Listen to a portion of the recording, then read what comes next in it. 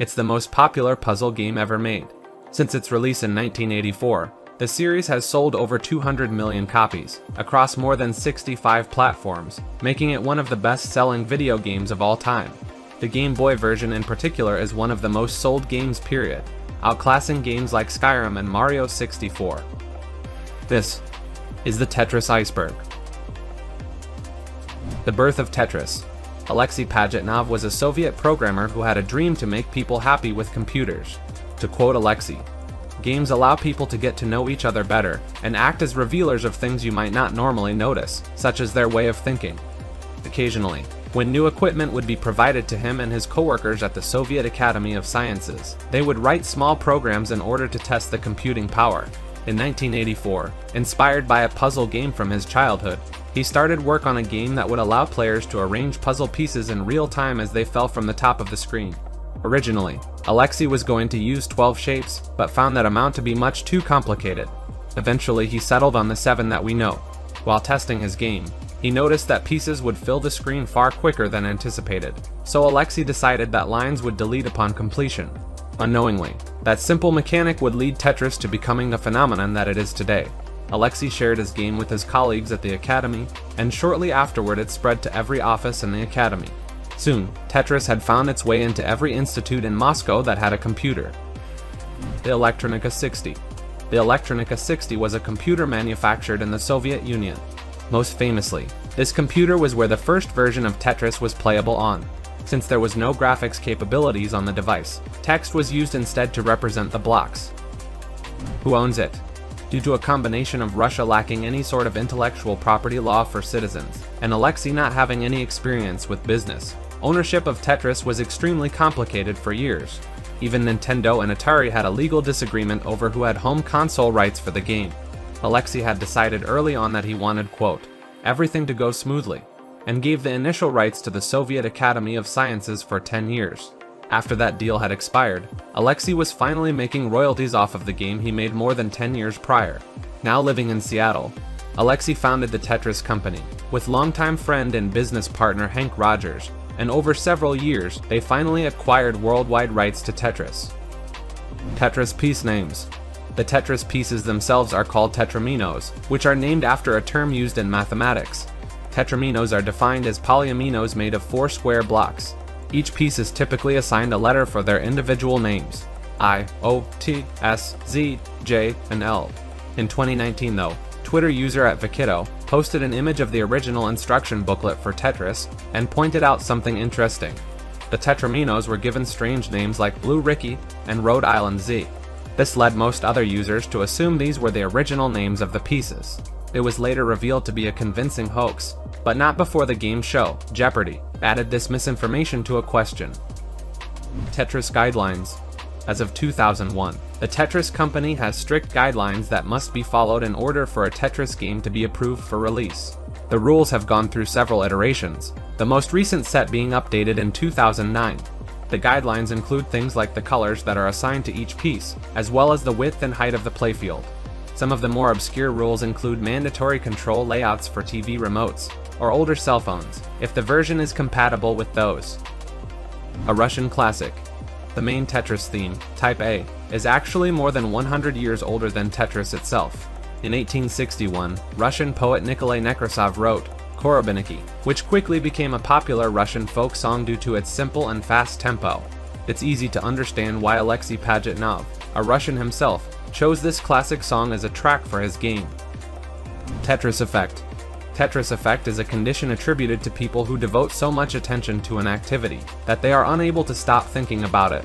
The activity will begin to spend more time in their thoughts, dreams, and even will show up involuntarily in their visual fields, even though they're not performing it. It's named for the obsession that some people develop with Tetris, but it is known to occur with Rubik's Cubes, jigsaw puzzles, and other video games. The name of this condition was given to the 2018 game of the same name.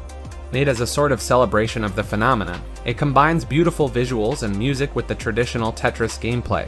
It even includes a VR mode for players who want a more personal experience. Puyo Puyo Tetris. This is a series of games that incorporate the Puyo Puyo characters and gameplay with Tetris. You're able to play each game individually or both at the same time in the fusion mode. In the second game, several enhancements and game modes were added, and Sonic himself even makes a playable appearance. Weltris. Weltris is referred to as the first ever Tetris sequel. The familiar Tetris gameplay is still featured, but the game board has been extended into the third dimension. While reviews seemed favorable at the time, Weltris slowly fell into obscurity. A game with this type of gameplay was attempted again with 3D Tetris, but this game was received poorly, on top of being released as one of the final games on the commercial failure that was the Virtual Boy. Hatris. Hatris is another game created by Alexei Pajitnov. The goal of this game is to place hats on the heads of these men at the bottom of the screen. When you've placed 5 hats of the same kind in a row on a person's head, they'll fall off onto a conveyor belt and give you some points. Clearly, this puzzle game did not catch on nearly as well as Tetris, because there are no versions past the initial ones created back in 1990. Tetris 2. Tetris 2 for the NES, also called Tetris Flash in Japan, is a 1993 game that, despite the names, isn't really anything like Tetris. Rather than the typical Tetris gameplay, this game instead plays more like Dr. Mario, which released 3 years earlier.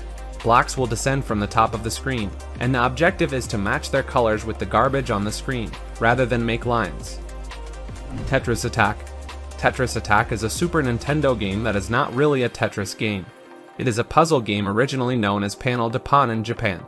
You may know of that title from the item Lipstick in the Super Smash Bros. Series.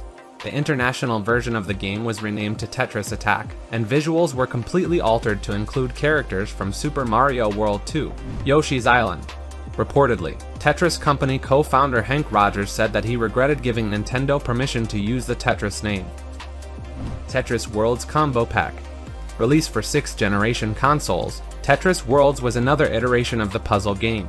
The Xbox version in particular was developed by Radical Entertainment, and was included with the Star Wars Clone Wars game on a single disc. This unique game disc was bundled with the Xbox system itself. Competitive Tetris. Competitive Tetris can be traced back to 1990, during the Nintendo World Championships, where one of the games included in the competition was NES Tetris. The modern resurgence of the competitive scene started back in 2010, when the first Classic Tetris World Championship was held. Starting in 2012, the competition started being held at the Portland Retro Gaming Expo in Oregon, until 2020 when it was changed over to an online format. Typically, NES Tetris is the most played version in competition, due to its lack of newer mechanics and unique difficulty. Outside of official competition, many players stream high-score attempts and practice on their Twitch channels, constantly pushing each other to even greater heights. The current world record. As of the recording of this video, the NES Tetris high score is a staggering 2,340,240 by Cheese, achieved at the end of November 2021. This shattered the previous record of 1,676,400, set by Hufflepuffus. The reason for such an insane jump in the world record is due to the advent of a brand new style of play, called rolling. For years, players have either played with DAS, which is the way that most of you at home play Tetris, or with hypertapping, which requires players to tap their fingers on the D-pad very quickly, in turn making it faster than holding the button down. Rolling is a technique that has been theorized for years, but finally perfected by Cheese himself. The idea is to position your hands in such a way where you hit the bottom of the controller quickly, so the D-pad knocks into your fingers. This allows players to play almost twice as fast as with hypertapping. This record may only just be the beginning of a new age of Tetris world records, by pushing the boundaries of what is humanly possible. Jonas Neubauer. Considered by many to be the best to ever grace the competitive Tetris scene, Jonas Neubauer was a 7-time world champion. His achievements don't stop there. In 2006, he became one of the first to max out the game's score counter at 999,999. In 2008, he also performed one of the first ever max outs, while starting on level 19, the hardest starting difficulty in the NES game. Most importantly, he was a kind and welcoming figure in the community at large. Tragically, on January 5, 2021, Jonas passed away due to a sudden and unpreventable cardiac arrhythmia. Support poured out from the community, and to honor his memory, the trophy for the 2021 Tetris World Championships was altered to be a golden J piece, and was renamed to the Jonas Neubauer Trophy. Tetris Film. Typically, in order for a game to have a film adaptation, you need to have a recognizable character like Mario or Sonic, but interest in a Tetris film seems to be higher than you might think. In 2014, it was announced that Tetris, the movie, was being developed by Threshold Entertainment. The film was intended to be the first in a sci-fi trilogy, but nothing ever came of it. In 2020, a Tetris biopic was announced for the Apple TV Plus streaming service, to be directed by John S. Baird. This film is currently in production, and the premise revolves around the development and eventual release of Tetris. Easy Spin. The Easy Spin, or Infinity, is a technique in newer Tetris games where the player is able to delay a tetramino from locking into place by rotating it. You can potentially keep a piece active forever using Easy Spin. It's infamous among more hardcore players for being a mechanic that makes the game far easier than normal. It's worth noting that many of the newer Tetris games incentivize speed by giving extra points, or allowing you to send extra garbage to opponents if you play faster. Tetris DX Wall Climb. In the Game Boy Color game Tetris DX, there's an exploit that exists which allows you to make pieces climb back up the side of the wall. Due to the changes in the rotation system in this game, if you position any piece other than the O piece on a wall and spin it in the opposite direction, it will slowly gain height. Mario and Luigi Cameo. When playing in the two-player mode on Tetris for the Game Boy, players are represented by small portraits of Mario and Luigi. Unused song. In Tetris on the NES, this unused track is found in the game data. It's the first track listed, which means that this could have possibly been meant for the title screen, which is normally silent. The Heaven Polyamino. This refers to the concept put forth by Randall Munro in a short webcomic on his blog, XKCD. In the image, he has drawn what can only be described as a Tetris heaven. A piece is generated which is the exact shape and size needed to clear every single line from the lowest opening to the highest column. Fans refer to this as the Heaven Block, or the Heaven Polyamino. The New Tetris Rants. The New Tetris is a version of Tetris created for the Nintendo 64 by H20 Entertainment. It's a fairly unassuming game on the surface, but the developers left several secrets in the game. David Pretty, one of the programmers, was so angry with how development on the game went that he slipped in a 1,000-word rant into the code. In the rant, David insults the producer of the game within the first 2 sentences of starting. DN, my god, is this guy useless or what? I don't hate you DN, but you suck, and I mean suck as a producer. You should go back to testing video games, but I doubt you could even manage that properly. I feel sorry for you. During this project you just sat around and played video games, StarCraft and EverQuest. Don't even deny that. When you were working, it was making stupid Excel spreadsheets to try and tell me how many bugs I had left to fix on a graph. Like WTF is that? He goes on to insult other coworkers, but interestingly compliments Nintendo, saying, quote, "It has been nice working with you. A lot of you are great, or were great." He ends his tirade by saying goodbye, and that he plans on leaving H20 Entertainment to go and work at 3DO. This message was one among many left in the new Tetris. Others include a set of profanity-filled hidden credits and several other shorter rants. David thought that he could slip some of these in, and they wouldn't be discovered for years to come. They were found after 3 days of the game's release. He ended up getting both himself and H20 Entertainment into trouble with Nintendo. Sadly, David passed away only a year and a half after the release of the new Tetris.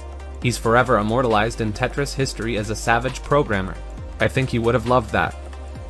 Despite its simple nature, Tetris continues to garner support to this day, even while the industry standard moves towards more graphically impressive and expansive games.